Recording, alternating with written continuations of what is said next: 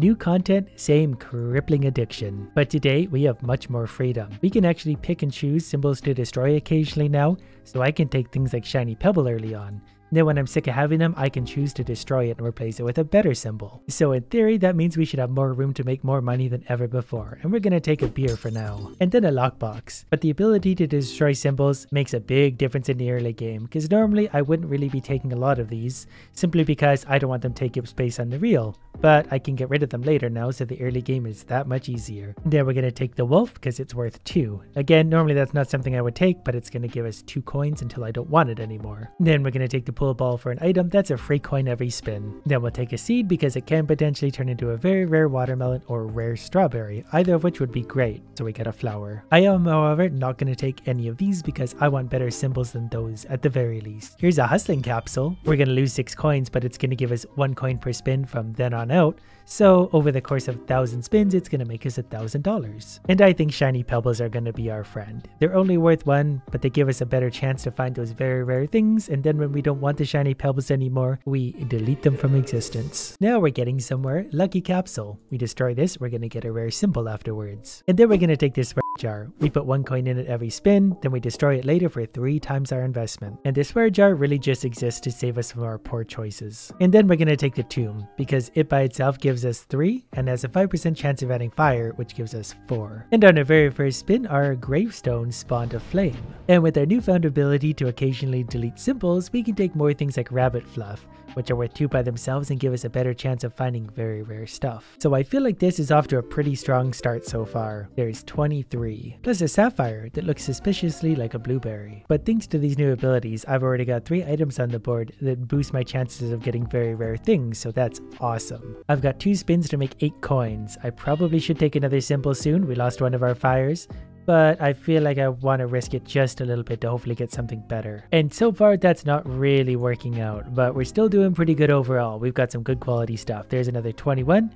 We needed 100, we have 136, plus a swear jar. And now we finally got our first green and black symbol. The green symbol simply lets me skip whatever choices I have for symbols and spawn new ones in case there's something I want more. And we're gonna take the rain, because it multiplies flowers and gives us 2 coins. And then for items, we're gonna take lucky cat, because we're 1.3 times more likely to find rare and very rare stuff for each cat, and we do have 1. And then the black symbol we just received is what we use to destroy an item of our choosing. I don't want to destroy anything yet because our reels aren't even full yet, so we need all of that value. But with all of our stacks of luck now, we should find a lot of uncommon and rare stuff. Wealthy capsule it is.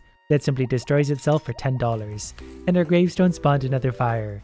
There's 39. Uncommon stuff is marginally better than common, but often I won't take those things unless it's able to boost something that I have on screen. But we're going to see how that goes because we can't really control what we get. And we're going to take a lockbox. We've got 2 of those on screen now. Eventually we'll find a key to open that, and then we'll be getting somewhere. We need to make 1 coin in 2 spins. I suspect we're probably going to make it, though I do wish I was a little bit further ahead than I am. There's 29. And we're going to take a coconut half for now just for a little bit of value. We'll delete that later when it starts to work against us, but for now there's an extra 24. We needed 150, we have 200. And every time we complete a round we should get an extra green and black symbol now. And I'm hoping that this extra luck leads to some rarer items. Well, this isn't exactly rare, but it is kind of useful to me. Rabbits and rabbit's fur give an extra coin, and we have a few rabbit furs. Some are on our reels, so they're gonna make more. And we're gonna start collecting reroll capsules and the removal capsules whenever we can, because eventually we're gonna want to be able to skip symbols and remove them from our reels. Actually, the skipping ones are always gonna come in handy because very often I don't like what I see, so I skip and get a whole new roll. I also don't really love any of these, but I'm going to take a clubs for now just because we might find some friends for that, and that could actually be pretty valuable for us. The forces seem to be pushing us slightly towards flowers again. I'm going to throw a B out there, but I don't know if we're going to do flowers or not. It's just going to basically depend on what we find along the way. There's another 28. Tempted to take this hearts to mix with some of my other symbols right now, but I'm going to take a reroll capsule just because the chance of rerolling into something good is much better. I'm pretty sure the gravestone also gave us a new fire. So I've got 1 spin to make $1. We're not nearly as far ahead as we should be, but I'm going to take the diver.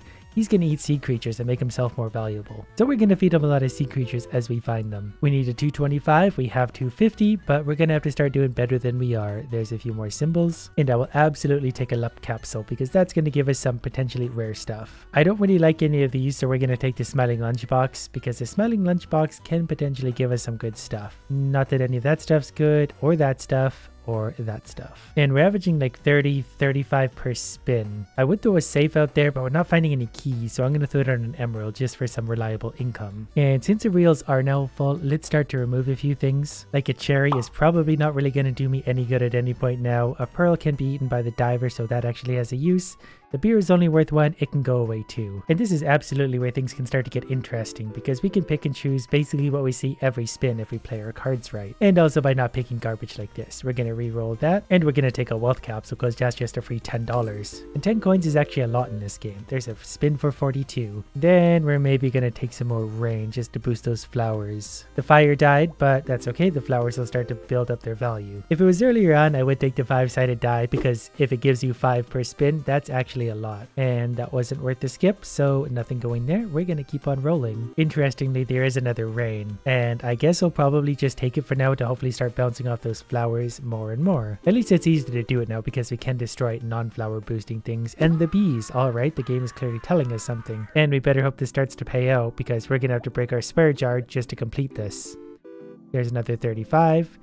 And we're short by 28. We're going to bust that open, and now we're ahead by 17. Probably wouldn't say no to a sunshine at this point. We have a Robin Hood who's a rare, but he's not actually useful as a rare. We can take a golden egg that'll give us 3 for now, and I think we're probably just going to do that for some consistent income. It's tempting to take fertilizer because seeds will turn into rare or better stuff, so they would only turn into apples or better. But we're going to take a lockpick just to get these damn lockboxes open. Then they can get off my reels and give me their value finally. And then we can also replace them with something that's worth more than 1 per spin. This flower up here was worth 4, so that gave us a total of 41. Then we're going to take a removal capsule just because I like to be able to remove things. This flower in particular is going to be worth 8. And then let's take an item capsule. That'll just give us a free item of varying usefulness. That one gave us this, which makes wolves worth 1 more. We're going to have to start getting much luckier than we are if we want to get through this, but there's the other lockbox open, so there's 56. You know, as much as I stacked my luck things, we're still finding not many rares. I always tell myself not to stack luck boosting things, but I can't help it. I feel like I want to find rare things. The game just doesn't give them to me. For now, I think I'm probably just going to take Chemical 7, because if we live long enough to make that useful, that will probably save our lives at some point. There's 48 from a single spin. Here's something that could help. The General. He gives 15 coins for each other player he eats. But we only have one other symbol right now, and that's the Diver, who I kind of forgot to be feeding. So we're not going to take him, because I think he's going to end up being more of a hindrance than a help. But as long as we make $20 here, we'll be okay. And I think we probably will. There's 45, which means we're 26 ahead. Should I take another Diver? I forgot to use the first one though. That's kind of the problem. We're going to skip and hopefully we'll take an apple for now. That gives 3, but I need more boosters. The rusty gear is actually pretty good. If 3 or more symbols are adjacent and not blank, they give 2 times more. Well, we're going to have flowers gripping up at some point. And the more times I can multiply them, the happier we're all going to be. And then we're going to take an item capsule, because the more items we get, the better off we're going to be. And I assume that as we get more items, it's going to have to start giving us uncommon and rare, because I don't think it can give you stacking. We're going to take another Chemical 7 and also maybe look at destroying some of our weaker symbols that we have on the board. Then again, maybe not. We don't have as many as I thought, so we don't really need to destroy any yet. There's another 47. Yeah, despite all of our luck boosting stuff, we're still finding way too many commons, so I'm maybe not going to push for the luck stuff ever again. I could add the Hooligan, because he's going to break the tombstone, and when he does, that's going to add 5 fires. That's basically taking a short-term value for the tomb, which does give us 3 coins per spin and has a chance of adding fire. But if he adds a bunch of fires, that could actually be fun, and then that's going to get the tomb out of the way at some point too. Oh, he's going to break it right away. Okay, cool. Now we have a lot of fires on the board that are going to make us a lot of money. Well, that's going to buy some time to find some better symbols. Removal capsule it is. Look at all the fires. That's going to give us a value of 44. And that spin gave us 61, largely due to those fires. So hopefully we start to find some rarer and rarer stuff. One of the fires burned out, but that's okay because we got our value. I thought we had one more spin. So I'm going to spin until we get a good run going. This next run is shaping up to be interesting because I'm finding quite a few rare symbols like the martini. Those are worth a lot, but also I have a rare dame and she can destroy martinis and give me 35 coins for those. And I currently have one big ore, one little ore, and one golem on the board, and that's going to turn into a lot of gems eventually. Plus a rare omelet and the moon, which means adjacent owls, rabbits, and wolves give 2 times more value. Plus this very powerful symbol currently called the capsule machine. The effects of all of those capsules happen twice, so I get double effect out of those. That means I get to find extra symbols, I get to remove extra symbols. So this one's shaping up to be pretty good. We need 301 spin, we have 296, and that void creature is going to help me make a little bit more. Oh, and our diamond's ready, so this lady's going to double the value of that, so that's 10 for 50. So we're ahead by 45, and as long as we get a little bit of luck, we should continue to get ahead. Something that's definitely going to help that is Highlander. That might actually be the rarest item in the game. And it's funny because I found it without all the luck boosts on, but 6 coins per spin. If I find any way to multiply that, we're going to be making some money. Next, we're going to take the piggy bank. Basically, we put 2 coins in every spin. We break it later to get double our investment out of it. Really need something to start breaking up these geode things. There's a 45 spin. Not going to take any more ore yet, not until we have a way to start destroying it the proper way. I will for now take a wealth capsule, but I'm actually going to destroy the littlest ore I have to see if that actually works in adding an item if I do it this way. I don't think it did because I don't think I see any new gems on the board. We're going to have to wait for... Oh, wait. Maybe it did just split up into those. Or maybe that was the golem breaking. I'm not really sure what to make of that at this point. I never use the ores, but there's a spin of 58. But I'm kind of running through a bad luck of symbols suddenly. I need a key to open these safes because these safes are going to start working against me. Also, it's tempting to throw a mouse on the board because I know something out there is going to start to give me cheese, and the mice eat the cheese for a lot of value, and the cheese is just going to get in the way. I'm going to take the buffing capsule for now. Destroys adjacent symbols, gives 2 times more. Well, now it's going to give 2 times twice. So hopefully it lands near Highlander because that would make it worth 24 for a single spin, and it did. And the diamond. Oh, the diamond's going to be super multiplied for 40, and she made 148 off that. So that worked out well. We're already 150 over where we need to be. So we can take a little bit of time to find the right symbols, but not too much. We'll lose our lead pretty quick if we do. You think we can get another diamond? This is super risky to have 20 spots of dead space, but you know what? Diamonds are great. You can never have too many diamonds. So we needed 350, we have 582. And we're going to start to find rarer and rarer symbols now, plus we get more of these guys. I would take the beehive, but it's going to consistently give me bees, which aren't really good right now. Honey's okay, but I don't want. We're going to skip this, and then we're going to take maybe a chef for now because he can multiply some other stuff on the board, and we do have an omelet out there currently, and I think still a martini. And then we're going to take the smiley lunchbox again, just in the hopes that it will give us something good. Like honey we'll take for now. Won't take any of that, and we won't take any of that. And then I'm also going to destroy some things that are just in our way for now. We're going to destroy basically all of these ores because I keep forgetting to get a miner to replace them. So we're going to spin now, and we still have full reels, so we can still destroy even more items. But we're going to take some more honey for now, and then we're going to destroy something. Probably this basic pearl, because it's only worth 1 and doesn't really do anything for me. Now we have an open spot in the reel, so let's hope to find something good. Let's take a reroll capsule, because I'm pretty sure that's going to reroll twice for us now, and that's definitely worth it. This guy just doubled the cherry and the omelet, so he made his money's worth there. Then with our double reroll, we're not going to take any of that, and then we're not going to take any of that. But we can get another... Let's take the item capsule because it should give me 2 items after this. Once it pops, it gave me the banana for sure, and I think the rabbit. And then maybe we'll take another item capsule for now, just because we get free items out of the deal. So this gives 3 coins if there's blank spots, and the other one rerolls dice. Neither are helpful, but those are just items we can't get in the future, so we'll hopefully get rarer ones instead.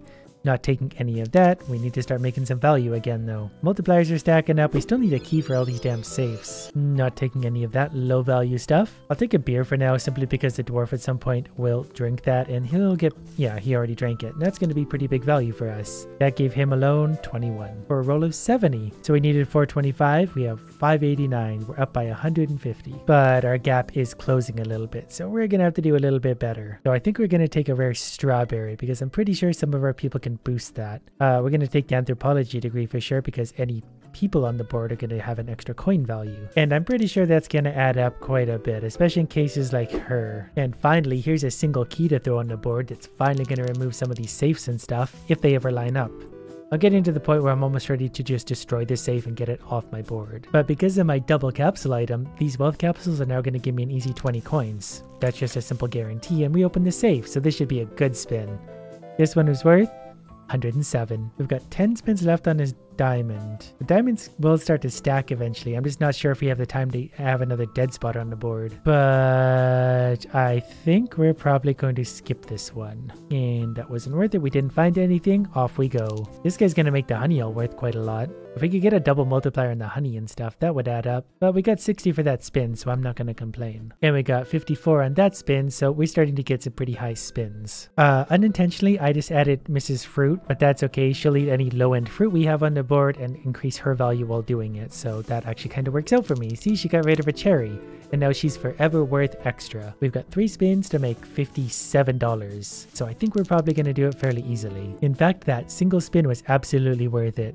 We're going to take a seed, because if it turns into low-end fruit, Mrs. Fruit's going to eat it. If it turns into high-end fruit, that's just extra money for us. She ate the banana, which turned into a banana peel. The diamond doubled value. Things are looking just fine. Here's the miner we needed 8 years ago. I'm not even going to throw him on the board at this point. I'm just going to destroy that big ore that I didn't realize was still hanging out there. And then we're just going to keep on spinning until we get something immensely good. But still, 60 per spin isn't bad. We needed 575. We have 700. So here's the archaeologist we could have used. He would have destroyed all of those, and then that also gives him more value too. But I do still have at least 4 things he can eat currently, so I'm going to throw him on the board because that's going to make him very valuable and eat up some of my bad symbols. None of the items here are really great, so I'm going to take the small symbol bomb just because it leads to more stuff that is potentially useful. Nothing there, so we're going to skip that.